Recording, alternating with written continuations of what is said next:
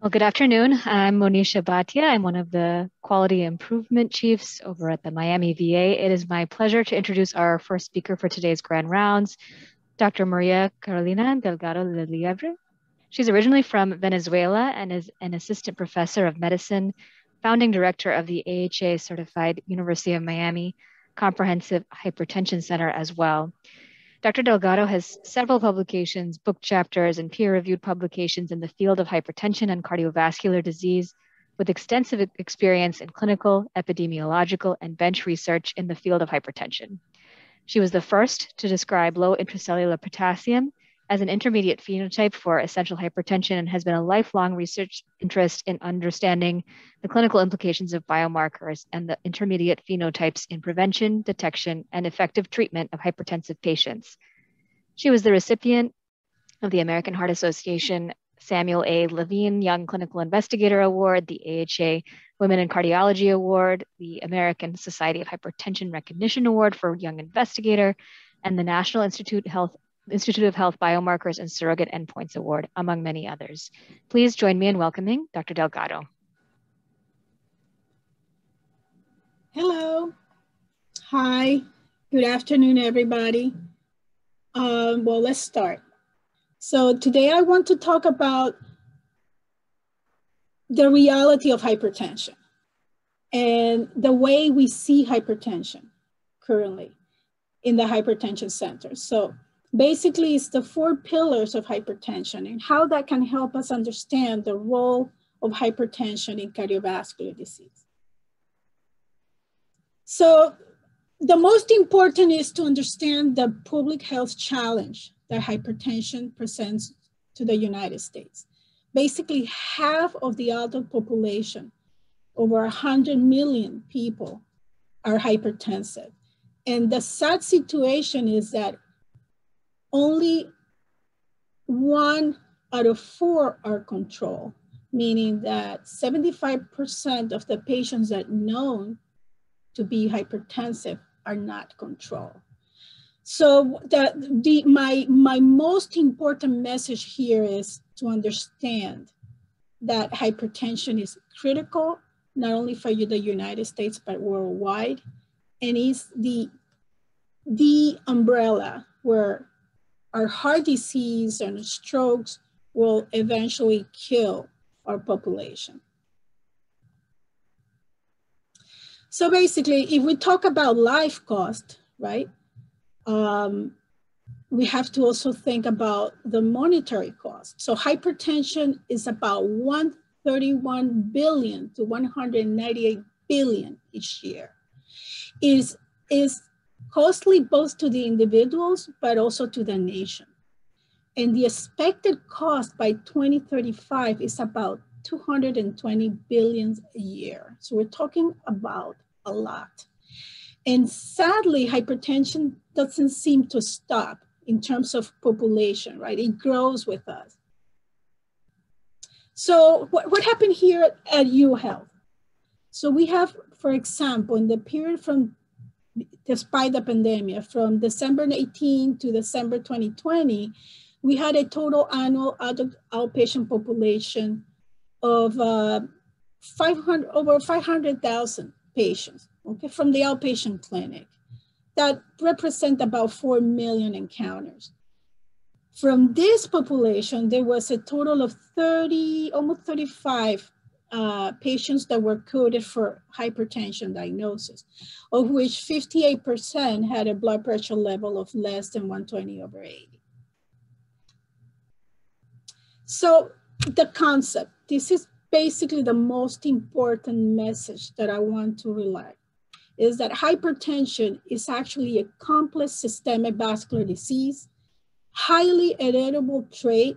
It's transmitted through the families with multiple cardiovascular risks that starts early in life and is the hub for heart disease or stroke.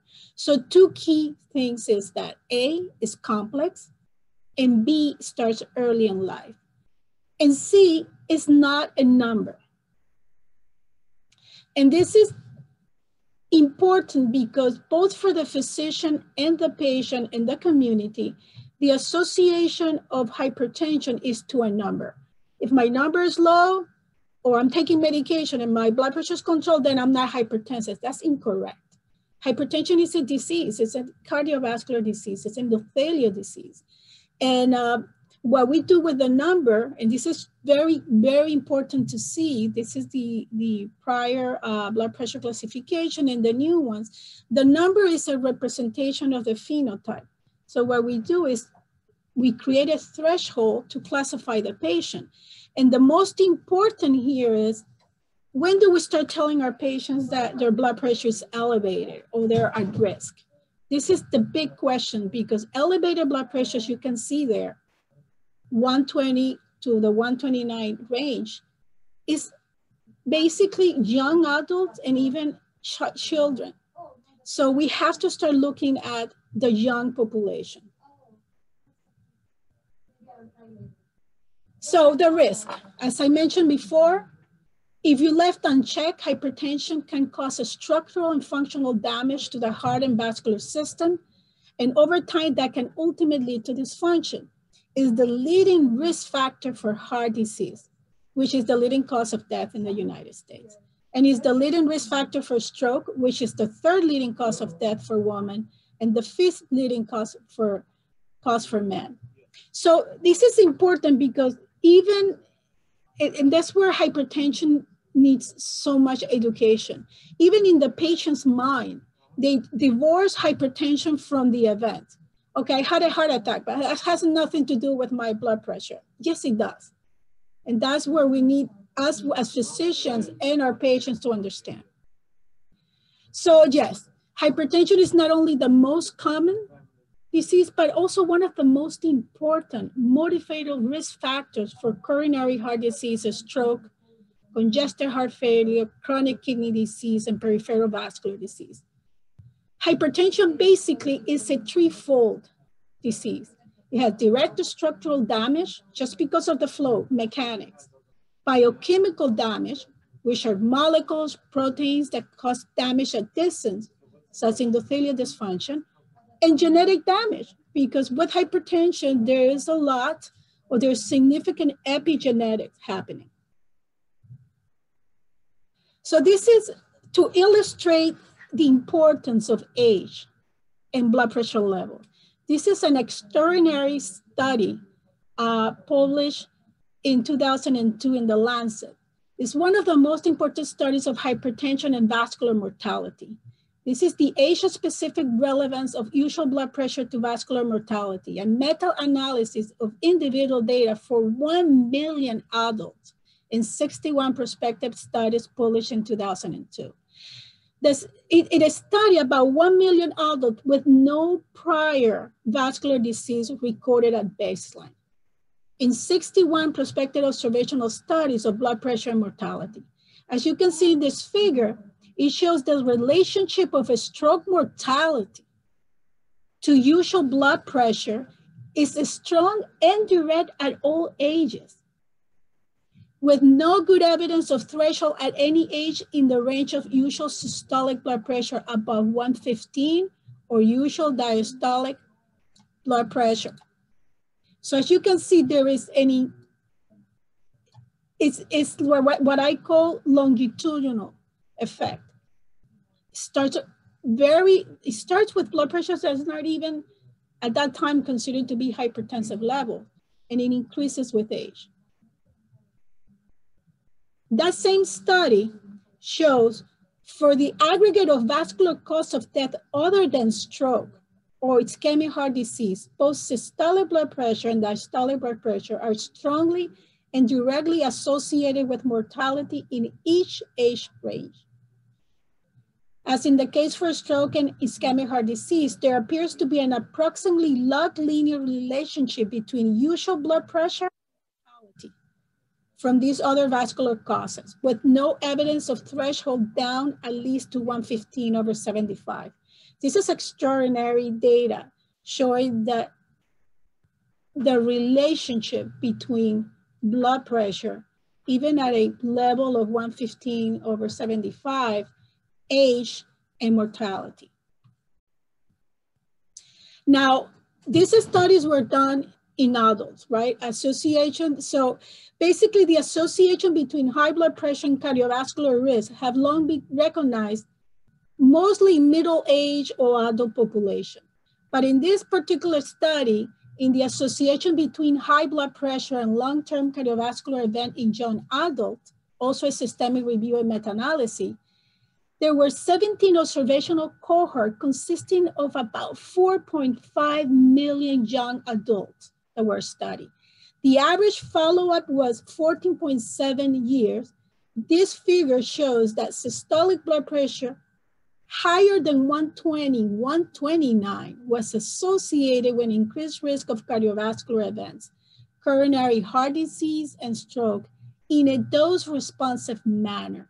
Similarly, the association of diastolic blood pressure with risk of cardiovascular events, coronary heart disease, and stroke monotonically increased from a level of 80 millibars of mercury for the diastolic. So what we're seeing here is that even in young adult, there's a relationship of what is called the hypertensive disease.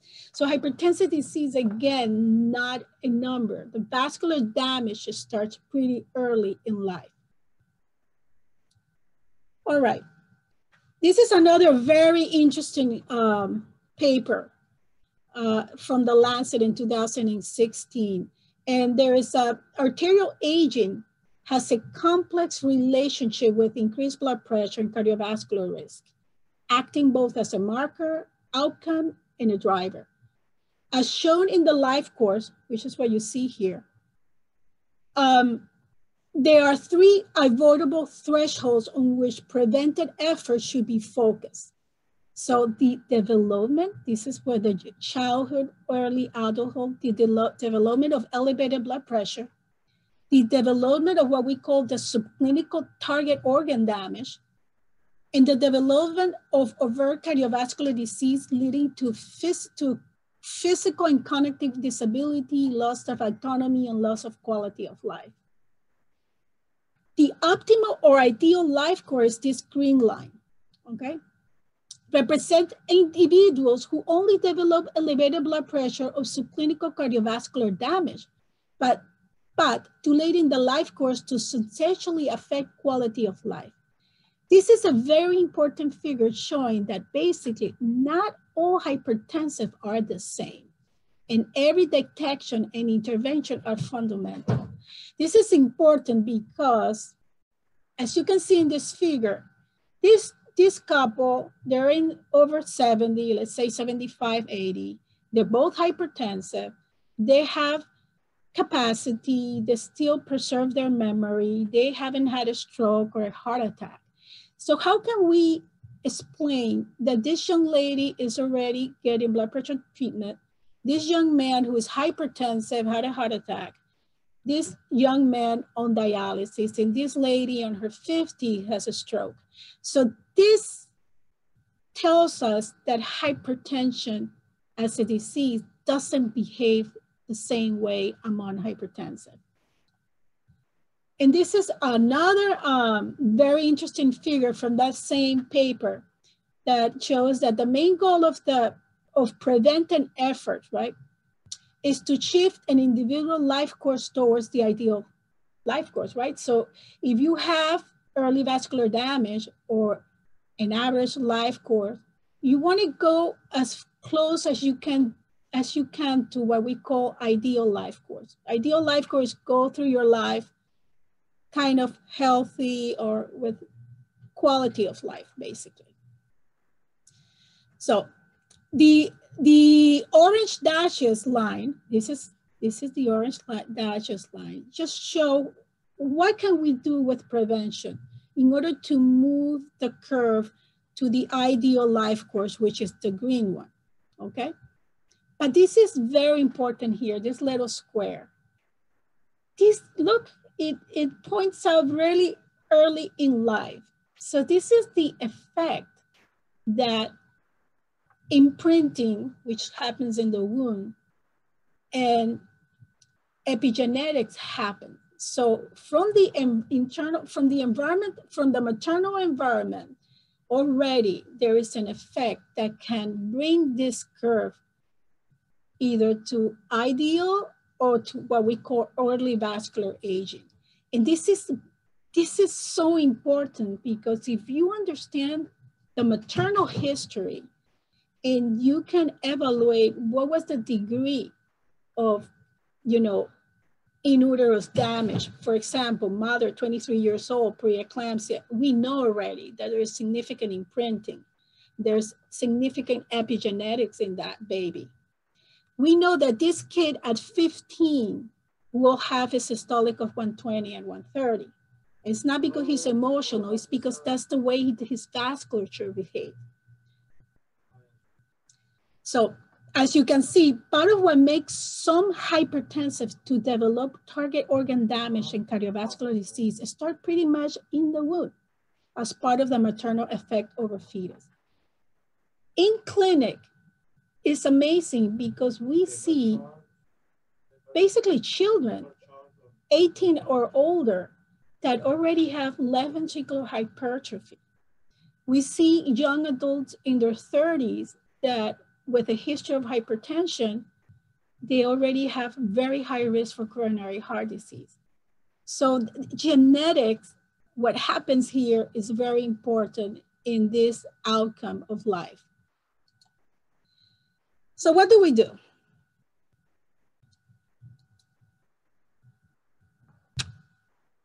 I think the message is not everybody's the same. If nobody is the same, we need to kind of profile the hypertensive patient. Why you are different than the other. If you are A and this patient is B, this patient, with the profile, I can understand what is his closest risk for target organ damage or vascular disease or coronary heart disease. So being able to establish a profile can help us, not only establish an accurate diagnosis and a targeted treatment, but also the prevention of cardiovascular events. So these 4 pillars are what we all know: genetics, biochemical, physiological, environmental. These are all 4 factors that are key determinants in establishing a hypertensive profile. So genetic. Because we're getting a $400 rate, it's going to be retroactive from. So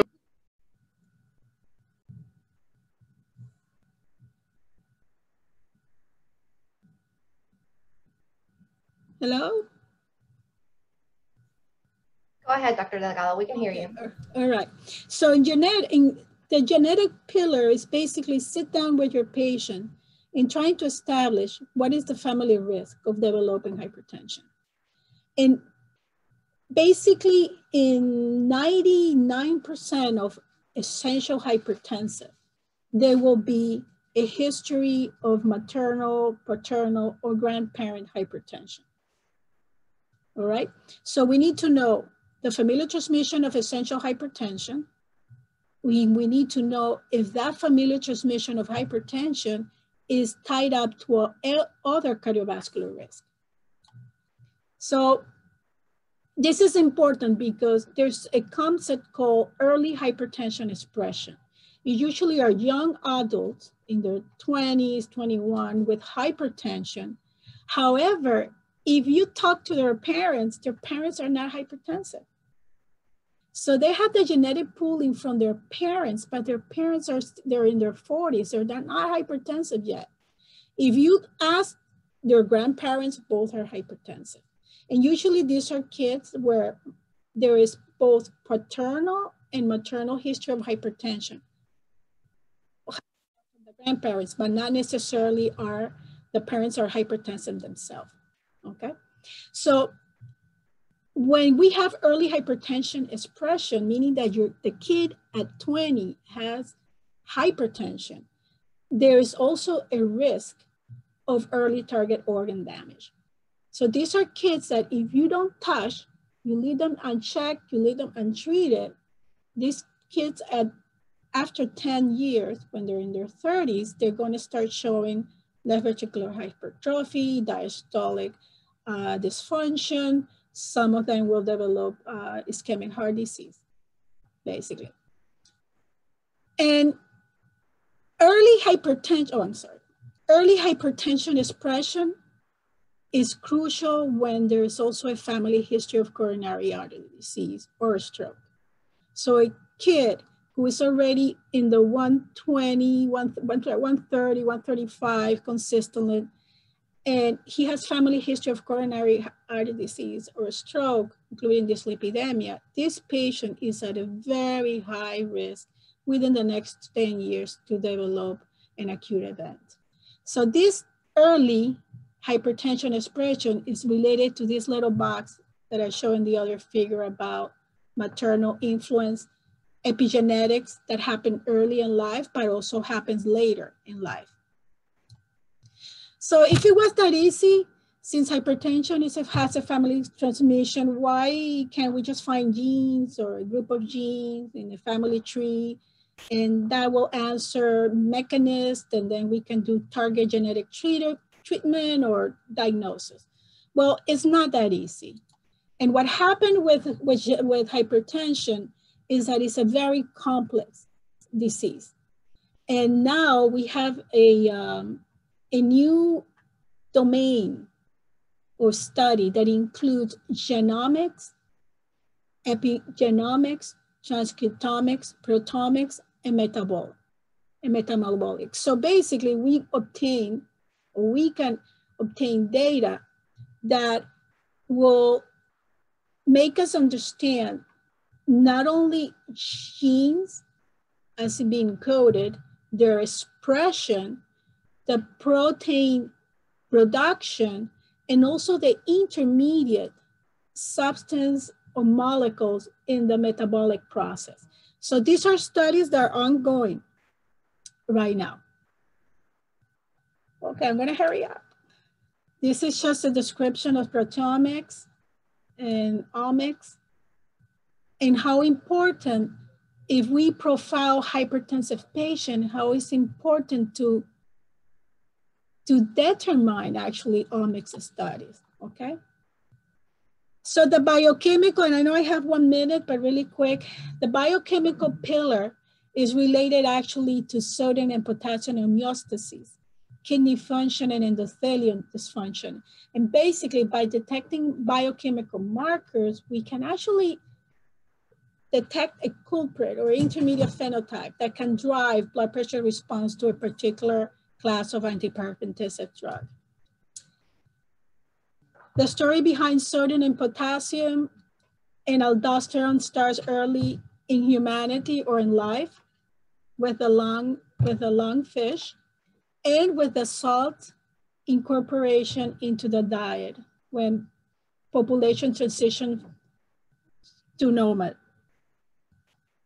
So anyway, this is what we do. We do it right now. We do a spot sodium, potassium in the urine, aldosterone plasma level, renin plasma level. We measure salt excretion or salt sensitivity phenotype. We measure potassium excretion or aldosterone cluster phenotype. And as of now, with the pathology department, we are developing the assay for red blood cell potassium here as a surrogate of intracellular potassium content. Physiological pillar, the word says, is blood pressure homeostasis, blood pressure variability. We do this with the ambulatory blood pressure monitor. And it's extraordinary because we measure also the circadian rhythm and how it's affected, okay, with blood pressure dysregulation. And finally, the environment. And the environment is actually a combination of genes and a combination of what is inside of your body and what the patient has around it. And the environmental pillar, right, really starts pretty early on in the womb and how the kid is raised at home. And then the other factors that the patient or the person introduces in their life. Basically, we try to evaluate what are those familiar factors that the patient has that can affect blood pressure. All this, and really quick, I'm going to finish, is to establish a profile of the patient. The profile of the patient will allow us to determine a therapeutic profile. So what are the non-pharmacological interventions that will respond to the patient? What is the patient's blood pressure treatment related to their cardiovascular risk? Whether the patient is salt sensitivity and will respond to a salt sensitivity management, whether there's a potassium wasting profile that will help blood pressure response to management of potassium wasting. Different when we're old, and there's isolated systolic hypertension, and obviously there's difference with gender specifically. When you do that, then you can establish cardiovascular risk. Hypertension, cardiovascular risk related to target organ damage, poor mobility, resistant hypertension, secondary hypertension, pregnancy, and cardiovascular risk related just to the family history. I truly don't want to impose anymore, but thank you very much. This is what we're doing right now in the Comprehensive Hypertension Center, and the future is trying to incorporate these 4 pillars in HOMIC studies when we do profile of groups, okay? Thank you very much. Thank you, Dr. Delgado, for that interesting presentation. We all greatly appreciate it. In the interest of time, I think we'll go to the next speaker. So I'm honored to also introduce our second speaker today, Dr. Kori Ascher. Dr. Ascher is an assistant professor of pulmonary, critical care, and sleep medicine at University of Miami. She has authored numerous papers in this field, including studies on the utility of respiratory thresholds in sleep studies and the management of insomnia in chronic lung disease. She's also dedicated her platform to advancing knowledge and awareness of pulmonary disease and sleep medicine to both the medical and general communities. She's been an ambassador for UOKDoc, an organization dedicated to helping physicians with mental health and emotional wellness. And she's the founder of Just Breathe Miami, a foundation for raising awareness of pulmonary disease such as pulmonary fibrosis and pulmonary hypertension. Please join me in welcoming Dr. Kori Ascher.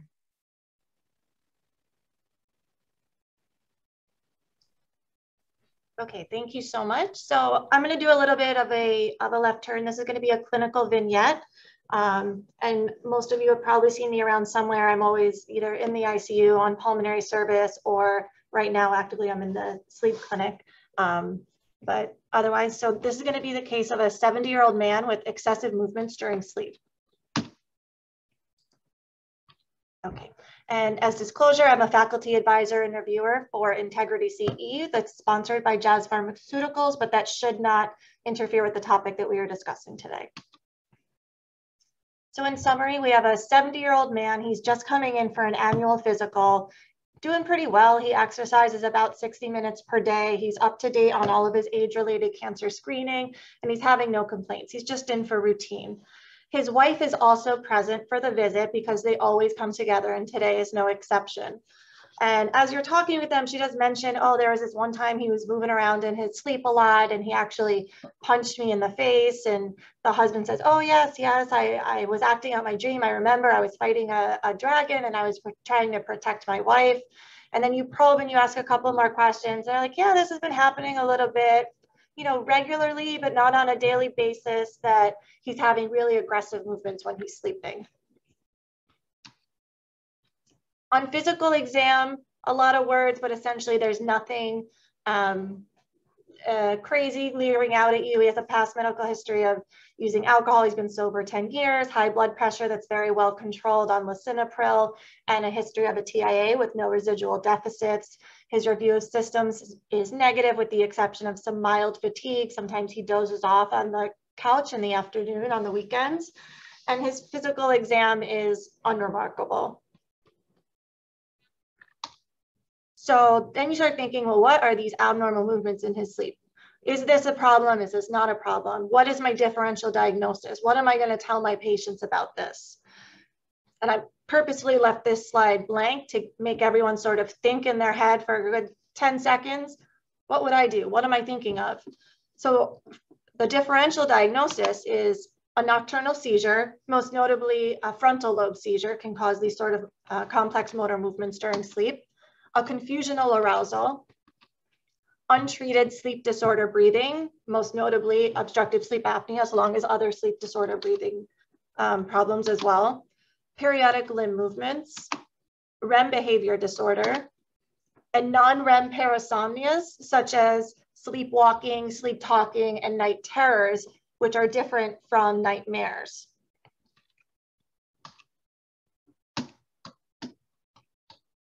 Sorry, my presentation skills are not up to par, but today we're going to be discussing REM behavior disorder, which is in fact what this patient turns out to have. So in regards to when you're seeing the patient in the office and you're starting to even think about REM behavior disorder, what can you ask them that might help clue you into the different differentials that we just went over? You can ask them blatantly, have you ever acted out your dreams before? Has anyone ever noticed that you act out your dreams before? Have you ever injured yourself or injured someone else while sleeping? The timing of the event is also really valuable in regards to teasing out your differential diagnosis. Typically, if it's REM behavior disorder, it will last very quickly, maybe about 60 seconds or less. Something like a seizure could last a little bit longer, usually less than 5 minutes. And if we're thinking more of sleepwalking or sleep talking, that tends to be a much longer interval of time, from about 5 to 10 minutes long.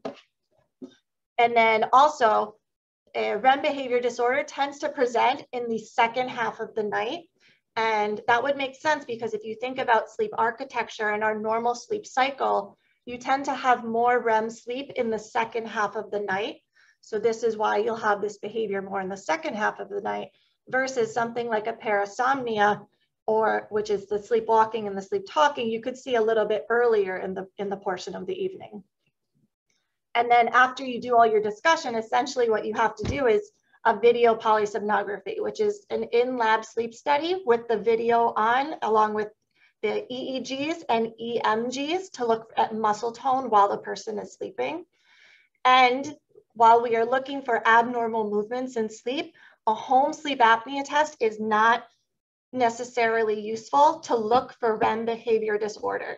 It could be useful in the sense of looking for untreated sleep disorder breathing, which was in our differential diagnosis. But specifically, if you're trying to evaluate for REM behavior disorder, it must be an in-lab sleep study. So we do an in-lab sleep study, and I have 3 videos of examples of patients who are having abnormal movements.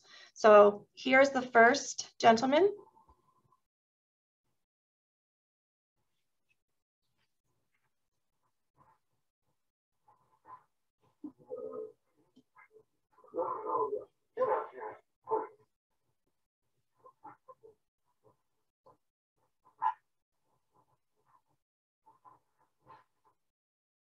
So he's moaning and punching. If you can see, he's punching the air. And he is completely asleep. If we look at the brain waves, we can see that he's asleep during that time period. Another example.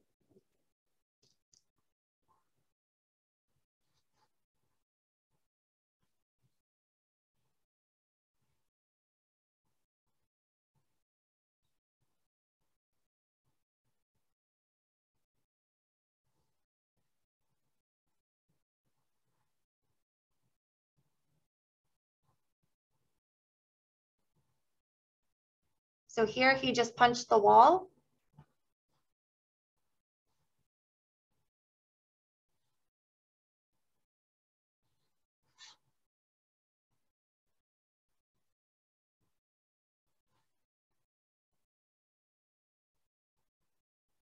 And then he gets ready for it.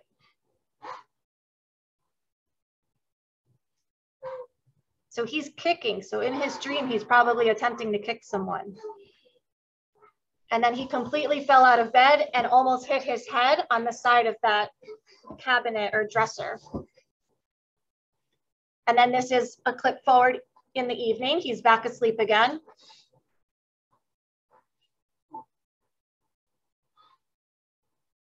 And he's punching again.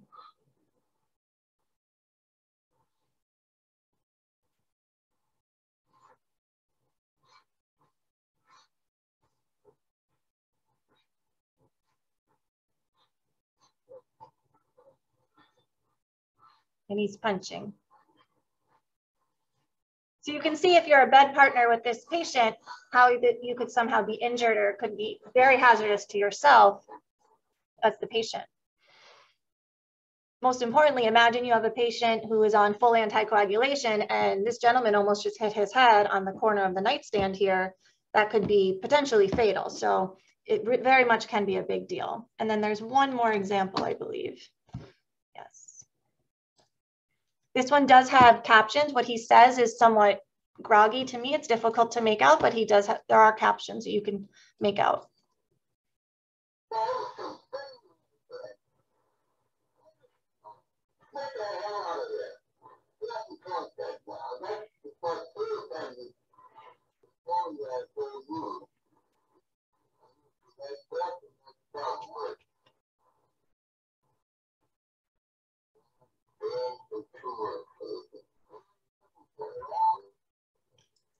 So that was just a really good representation of how vocalizations can be a presentation of REM behavior disorder. And then this is the last example of a patient that we have.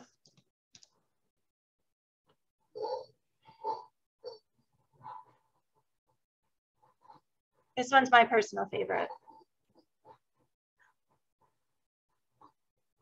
Because you can see him actually running. It's so blatant that that's what he's doing.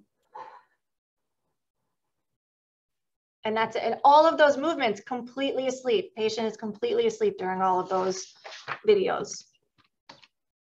So the diagnostic criteria for REM behavior disorder, I'm not going to get into too much the nitty gritty of it, but just sort of a brief overview. I don't want you all to be little sleep medicine physicians walking around, but just to know what we have to look for. So all 4 of these criteria must be present in order for REM behavior disorder to be diagnosed. You need to have repeated episodes of vocalizations and or complex motor behavior witnessed. We need to have behaviors that are documented either by a sleep study during REM sleep, or the clinical history has to be extremely suggestive that the patient is acting out their dreams to insinuate that it's happening during REM stage sleep. We need to have a sleep study that demonstrates something called REM without atonia. And it's interesting that this is the only parasomnia that requires you to have the only abnormal behaviors that require you to have a polysomnography diagnostic finding. I said a bunch of words. Basically, you can diagnose sleepwalking without doing a sleep study. But in order to diagnose REM behavior disorder, you have to have certain findings on the EMG waveforms to call it REM behavior disorder. And then last but not least, of course, you need to rule out all other causes that could be likely causing it. So it's a diagnosis almost of exclusion to make sure that there's no secondary causes. As I was here, very busy slide. Again, I'm not trying to make you guys all into sleep physicians. So on the left, we have what in the world is REM without atonia, on that one diagnostic criteria that was necessary in order to make the diagnosis. Over on the right side of the screen, we have, I don't know if you can see my arrow, but the top from here to here, the top box is a normal sleep study. And then at the bottom starting with the second red box, this is REM without atonia. And so basically there's 2 different stages of REM sleep. There's phasic and tonic. And phasic is when you have your rapid eye movements, which you can see in the red box on each. So on top is the normal, on bottom is the REM without atonia. So that's how we know that we're having rapid eye movements and that we're in REM stage sleep amongst some other waveform criteria that we see. In phasic sleep, you're supposed to have transient muscle activity. That's totally normal. Imagine your pet who's sleeping and they start going like this. You guys can't see me. When the muscles start twitching, that's normal. However, based on this definition, when you have it sustained for long periods of time, between 0.1 to 5 seconds, that's considered not normal. And in contrast to the tonic stage of REM sleep, which is when you have atonia, complete paralysis of your voluntary muscles, it's intentional that your body does for you. And you can see that in the green box is the leg EMG on the top. See how it doesn't It's pretty consistent, it's plateaued. And then in the bottom green box, you see all this movement, all this stuff. That's abnormal to be present during REM sleep. And to give you a reference, so for the tonic definition, they're saying that if you have at least twice your background muscle tone or more than 10 microvolts, then that's being considered something that you can count as abnormal muscle tone.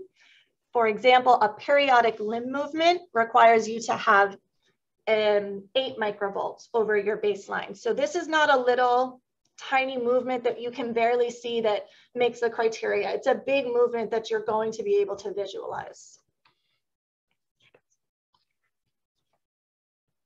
Very briefly, REM behavior disorder, how in the world does it happen? It's a totally normal phenomenon. So essentially, we don't know exactly how every neuron fires and the complex workings of the brain, but we do know that it's normal and it's somehow associated with the subcaruleus complex in the rostral pons. So essentially you have inhibition of your muscles coming from the spinal cord.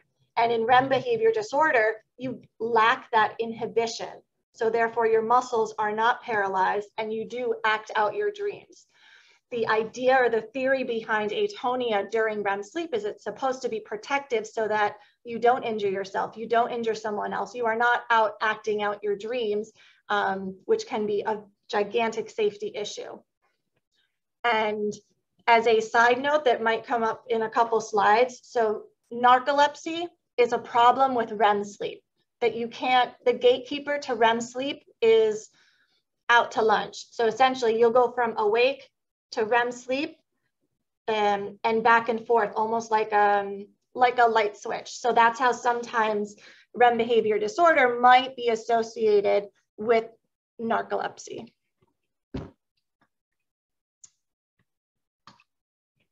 So the epidemiology, who are the people that are going to have this? 80% male predominance. Less common in women doesn't mean that it doesn't exist in women. It usually presents in the 6th to 7th decade of life if it's primary and sporadic REM behavior disorder. The general population for the prevalence, it's a little difficult because we do think that it's grossly underestimated because patients are undiagnosed. But on average, about 0.5 to 1.5% of the general population. If you do have someone who doesn't fit this typical presentation, male in his 70s, and you have a patient who's less than 40, or you have a woman, the other things that can cause secondary REM behavior disorder is medication side effect is 1, 2, 3, 4, and 5 number of what has to pop into your head when you hear REM behavior disorder. Pretty much all of the classes of antidepressants, with the exception of bupropion, can cause REM behavior disorder. Also alcohol withdrawal, I'm sure other substance abuse that I am not particularly, that I can't specify, but alcohol for sure. Narcolepsy, as we just talked about, as it has the switching of it has the switching of REM sleep going on and off. In younger patients, looking at a brainstem tumor, because if you think about it, where does all of this come from? It's initiated from the brain that's sending out the inhibition to the skeletal muscles. So a brainstem tumor could be in your diagnosis. And especially in women, autoimmune disease can sometimes present with REM behavior disorder as well.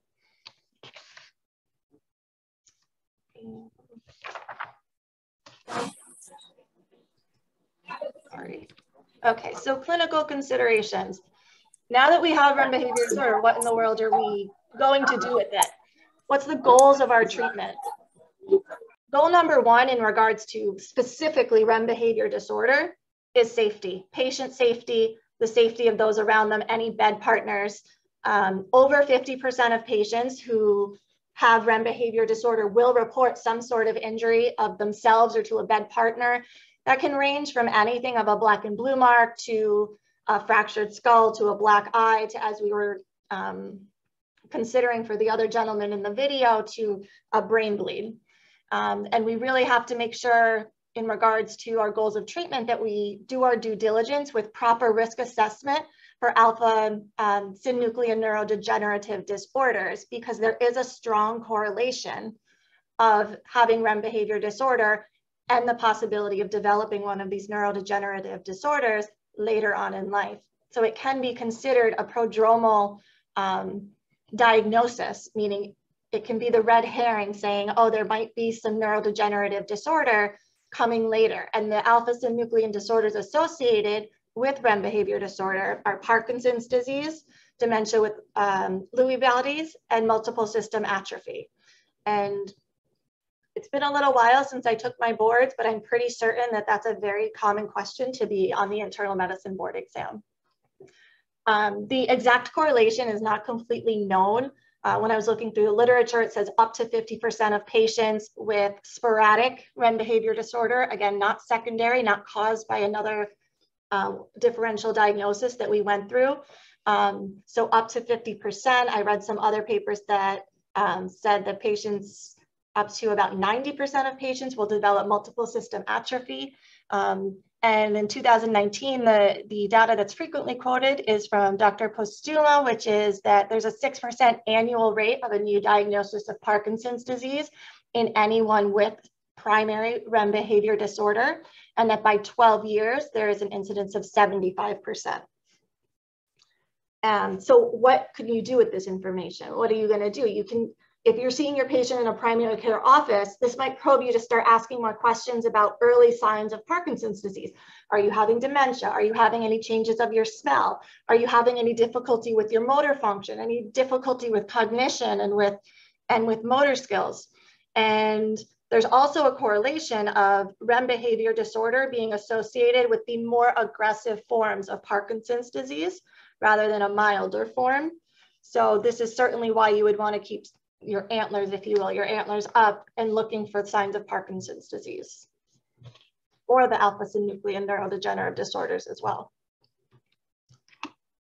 So the treatment for REM behavior disorder. So essentially the bidirectional arrow, those are two things that we're going to do simultaneously. First, we're going to assess for secondary REM behavior disorder.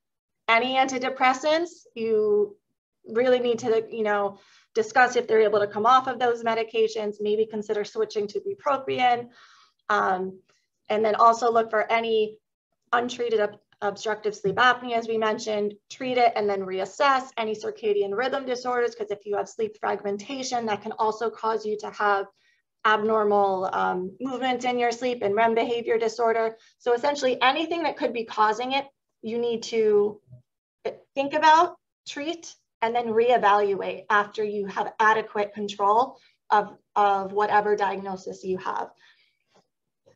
The next step is that safety, safety, safety, safety. Safety of the patient, safety of the bed partner, because this can be really dangerous. Things that we sometimes recommend, or I sometimes recommend to my patients, you can have bed safety rails. You can put your mattress on the floor so that you don't accidentally fall out. You can sleep in a sleeping bag, lock up any firearms, make sure that there's no tables around with sharp edges.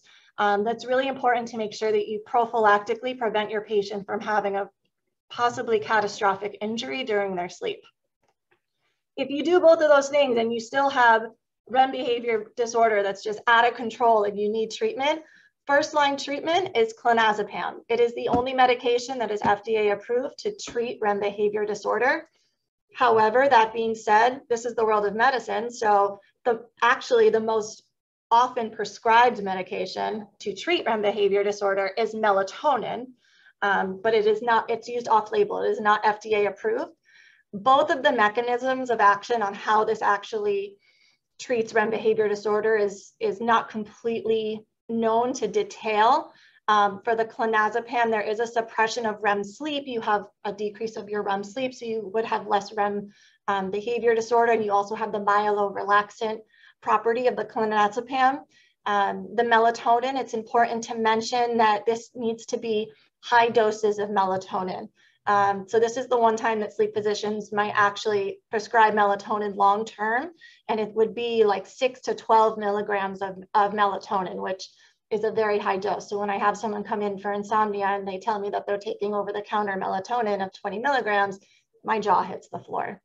Other medications that are being experimented on, off-label, not necessarily very, very abundant when treating REM behavior disorder, are listed below. And so the major takeaway points is, if you think REM behavior disorder, please, please, please look for secondary causes, because we can't call it primary REM behavior disorder without ruling other things out first. And there's a lot of secondary causes that could be creating the symptoms for the patient. You need to have a video polysomnography for a diagnosis. Pharmacological management is not always necessary. So that's when we were doing the safety precautions for the patient. If the REM behavior disorder is not causing them harm, it's not causing harm to someone else, it's best to try and treat it conservatively. It doesn't necessarily warrant that you need to give them medication for it.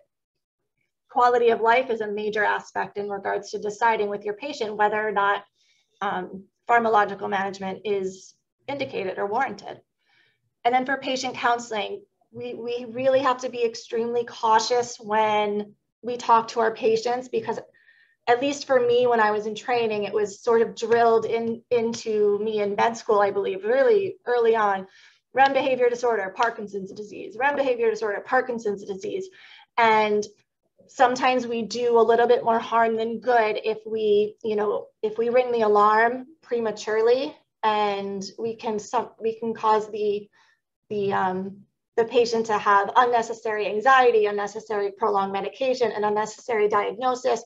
So just really be aware of what you're saying to the patient, because it has very long-term consequences in their mind. And then, as always, sleep referral is always a great option. So anything that you need, we're here. I put my email address on the bottom, along with the sleep center phone number if anyone should need us for anything.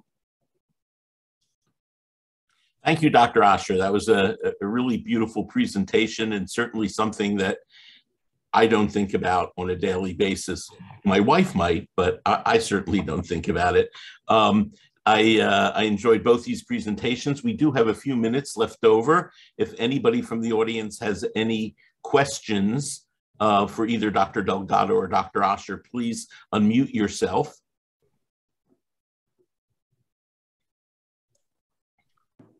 Do we know if clonazepam decreases the development of Parkinson's disease or other alpha-synuclein related disorders?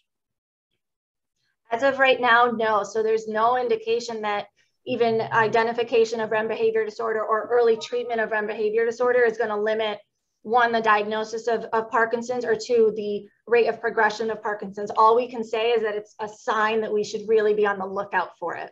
Thanks. Kori, this is Naresh on the Converge side here. What about the use of chronic tricyclics or antidepressants? We've got a large population in the internal medicine world that gets prescribed these things. Are these medications risk factors for developing a REM behavior disorder? What's the literature on risk? What an interesting question you ask, because I had the very same question yesterday. I don't believe that there is any long-term research in regards to the chances of using antidepressants and the development of Parkinson's disease, but it certainly is something that I was thinking about. Yeah, you know, I think this is. Go ahead, Naresh. No, I'm so sorry. I think this is an important area because these drugs are commonly used. I can imagine every patient that you see will be on some antidepressant, or at least a high proportion thereof. And I think it's important from the standpoint of understanding, and we actually would have the data in many of the data sets at U of M to think about this. So thank you for a great talk. Again, thank both our speakers for very nice presentations. Please go to the chat in order to claim MOC and CME credit. And I'll look forward to seeing everybody next week. Have a safe and pleasant day.